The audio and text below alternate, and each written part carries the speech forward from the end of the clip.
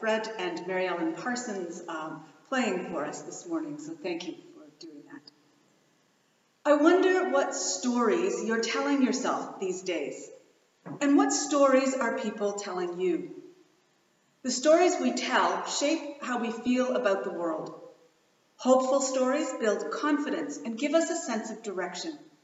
Disturbing stories can make us uneasy. We can't ignore difficult things happening in the world. We need to deal with trouble. But the stories that we repeat will influence how we approach the challenges. Let us pray. These days, O God, we seem to live in a world overwhelmed by bad news. We feel like the disciples at sea, tossed and turned in the chaos of current events. Help us to remember that we are part of your dream, that your Spirit is at work bringing your vision to be.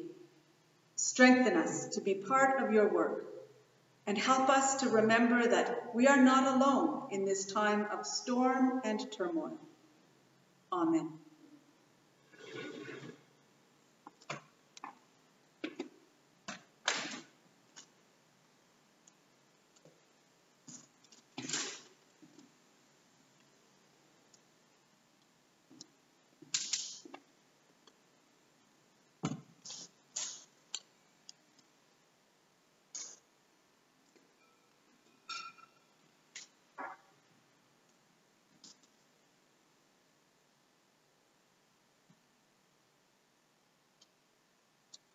Good morning. This morning's reading is taken from Psalms 105, verses 4 to 22. Seek the Lord and his strength. Seek his presence continually. Remember the wonderful works that he has done, his miracles, and the judgments he uttered. O offspring of Abraham, his servant, sons of Jacob, his chosen ones. He is the Lord our God. His judgments are in all the earth. He is mindful of his covenant forever, of the word that he commanded for 1,000 generations, the covenant which he made with Abraham, his sworn promise to Isaac, which he confirmed to Jacob as a statute, to Israel as an everlasting covenant, saying, To you I will give the land of Canaan as your portion for an inheritance. When they were few in number, of little account, and sojourners in it, wandering from nation to nation, from one kingdom to another people, he allowed no one to oppress them. He rebuked kings on their account, saying, Touch not my anointed ones, do my prophets no harm. When he summoned a famine on the land, he broke every staff of bread. He had sent a man ahead of them, Joseph, who was sold as a slave. His feet were hurt with fetters. His neck was put in a collar of iron, until what he had said came to pass. The word of the Lord tested him. The king sent and released him. The ruler of the people set him free. He made him lord of his house and ruler of all his possessions, to instruct his princes at his pleasure, and to teach his elders wisdom. The word of the Lord.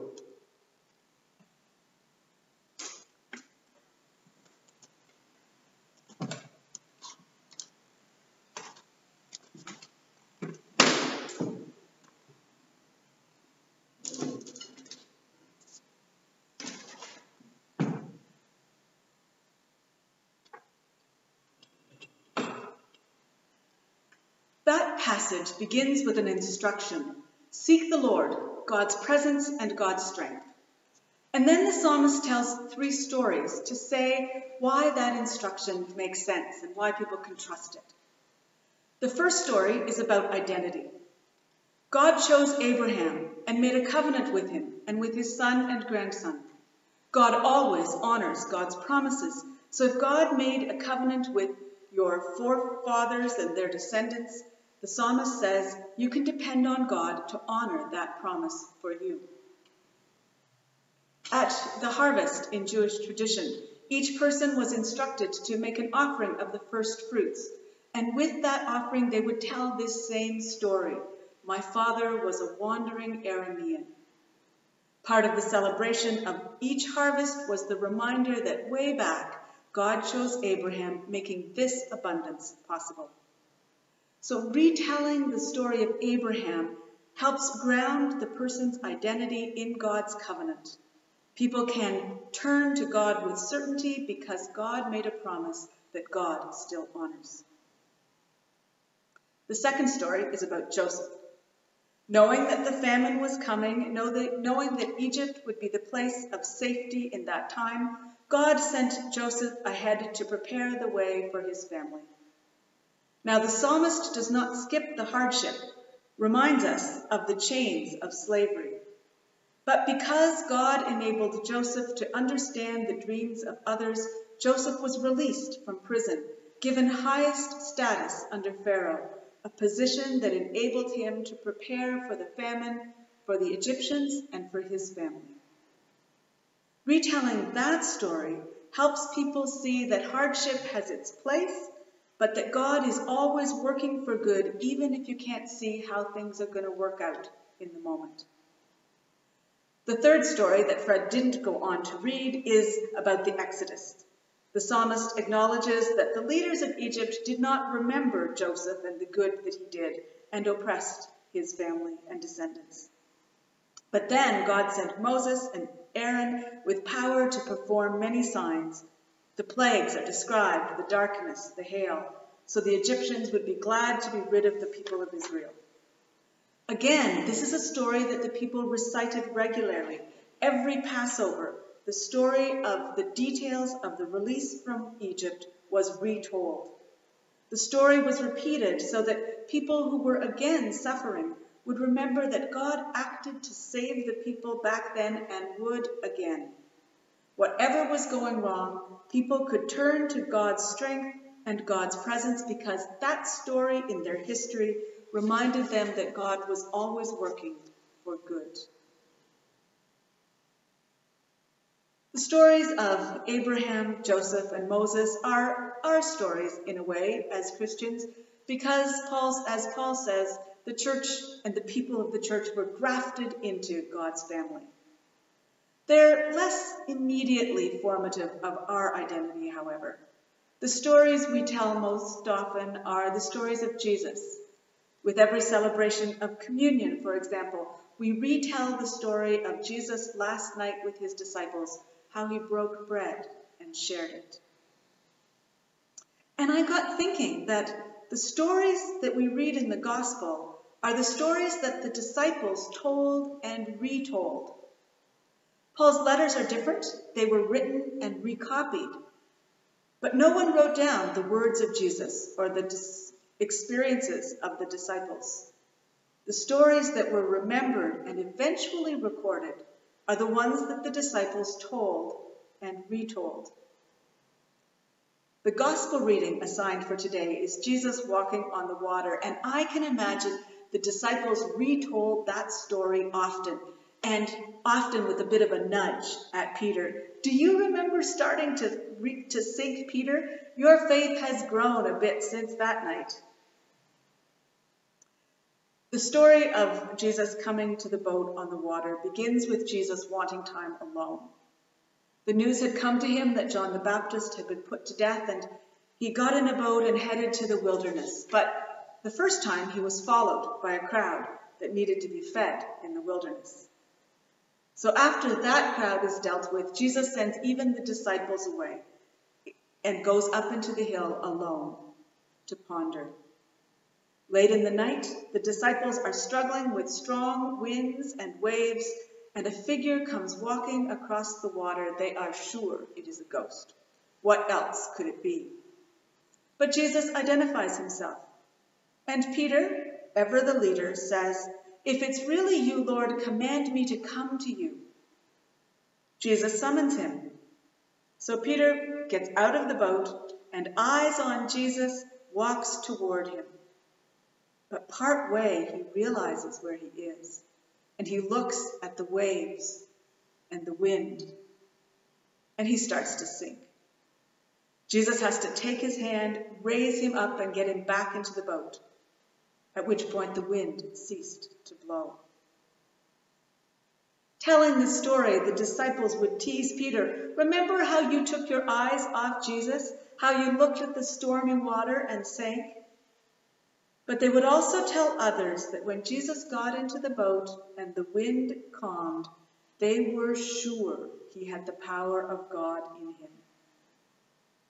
Imagine what it was like that night, they might say. You would have believed as well. Now, as a fairly logical person, I've always found this story a bit difficult. How did Jesus manage to walk on the water? But retelling the story many times has helped me to learn some things. First, it's that need apart.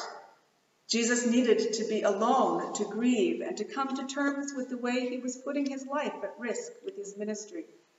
He'd taken that time alone in prayer. But then there's Peter's part of the story. He's in a boat that's being tossed by wind and waves. He and the others are struggling. But when Jesus summons him, he's able to get out of the boat and walk into the storm. As long as he keeps his eyes on Jesus, he can stay above the waves. It's when he turns to look at the wild wind and water that he sinks. Jesus chastises him for losing faith, and I'm sure the disciples enjoyed telling that part of the story. But it's an important part of the story. Peter can deal with the storm as long as he keeps his focus on Jesus. And this is the part of the story that leads me to ask, what stories are we telling ourselves in this stormy time? Are we telling stories that are focused on Jesus or on the storm?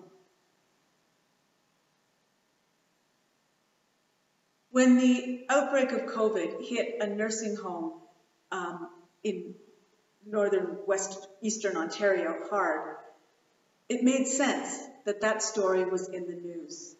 It was early in the outbreak in Ontario. The story helped us to understand how powerful the disease was. But that story of disaster in a nursing home got repeated and repeated. It led to extreme fear, and it led to despair. The disease is so hard on old people that they just die. But there is another narrative that can be told. COVID-19 got into the Mapleview nursing home and spread almost instantly to every resident. That part of the story is the same. The next part isn't. Every resident in Mapleview recovered. The staff figured out how to care for each and every resident, how to keep them from getting disastrously sick. The staff worked hard and brought everyone through. The story of the outbreak at Mapleview challenges despair. Another place that COVID-19 spread wildly was migrant farm workers. When 2 people died and so many tested positive, there was a lot of anger. And some of the anger was well placed. The conditions that migrant farm workers live in all of the time are difficult, and they are downright dangerous in this season. But there was also anger in communities that couldn't start to reopen because the foreigners in their community were sick. Workers were blamed. But again, that wasn't the narrative in Bruce Grey.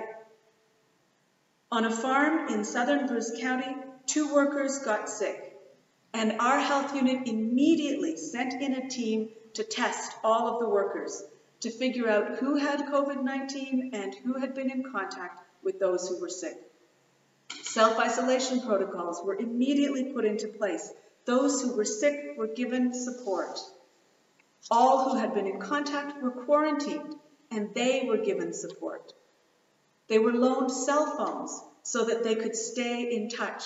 Translation services were put in place so symptoms could be monitored. Food was provided to ensure that they were looked after in their isolation. In some parts of southwestern Ontario, people just looked at the storm moving through the migrant farm community, saw just the sick people, got upset and angry. There was an atmosphere of despair. All of them are going to get sick. But here, our health unit saw sick people who needed looking after. And with that change in perspective, they stopped the outbreak here, and they traced the outbreak in the London area. It was a totally different result. And that's a story that I tell and retell. I told it in a sermon a couple months ago already. And I tell the story because it's a story where people acted with compassion. It's a story where people recognized who was vulnerable and went out of their way to provide the necessary support. With COVID-19, there are a lot of stories of blaming going around. The stories identify one group or another as irresponsible and causing new outbreaks. Those are stories that focus on the storm and demonize people. Currently, it's those 20 to 40-year-olds who love to party who we are blaming the most.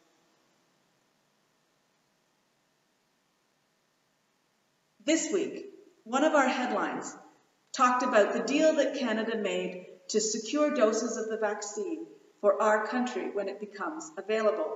It's a good story for us, something to look forward to. But the effect of the virus on poorer countries has rather fallen off the news, off our radar. And I begin to worry that if first world countries book all of the vaccines, how will people in Africa, in South America, ever get protection? I feel like the story of how we eradicated polio by taking vaccine to every corner of the world is a story that we should be retelling in this time. We are always telling stories. We choose to repeat messages to ourselves and to those around us, and it matters which stories we choose to tell. The thing about the story of walking on water says to me that in the midst of a storm, if all we see is the storm, we will fall into despair. We will sink.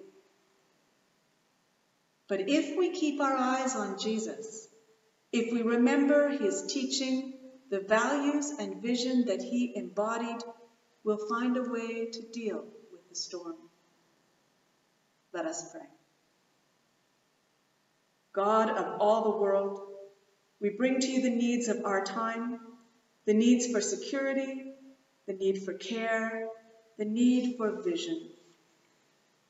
We pray for communities that are hard hit by COVID-19 in our country, in our continent, in our world. We pray for leaders who embody wisdom and compassion. We pray for ordinary people who can make a difference. We pray for a renewal of your wisdom and vision in us all. Today we also pray for the people of Lebanon, hit hard by this disease and then devastated by a disastrous explosion. We pray for the injured, those who have lost loved ones, for a city reeling. We pray for those caring for the injured, those searching for the lost, those planning how to rebuild. Oh God, we pray for those who have fallen out of the news, those needing help rebuilding communities, those seeking to deal with poverty and injustice, those struggling to get through each day. God of all the world, send your Spirit to inspire us to reach for your vision. Fill us with compassion and with hope. Lead us toward the world you dream. Lord God, we bring to you the people we know who need your love and care, your peace and your wisdom. We bring to you those who are ill. We bring those who grieve. We bring those feeling lost and vulnerable. We bring to you those struggling to get through each day. Send your healing spirit. Come with strength and courage, vision and peace. And we come ourselves, O God, seeking to walk in your way, seeking wholeness ourselves and seeking to be your disciples in our community. Guide us, inspire us, encourage us to follow in the footsteps of your Son, who taught us to pray, Our Father, who art in heaven, hallowed be thy name. Thy kingdom come, thy will be done, on earth as it is in heaven. Give us this day our daily bread. Forgive us our trespasses, as we forgive those who trespass against us. Save us from the time of trial, and deliver us from evil. For thine is the kingdom, the power, and the glory, forever and ever. Amen. Enter the week to come with hope and with courage. Know that you are part of God's great vision. Go in peace to share the peace of God. And may the grace of our Lord Jesus Christ, the love of God, and communion of the Holy Spirit be with us all this day and forever. Amen. Mary on.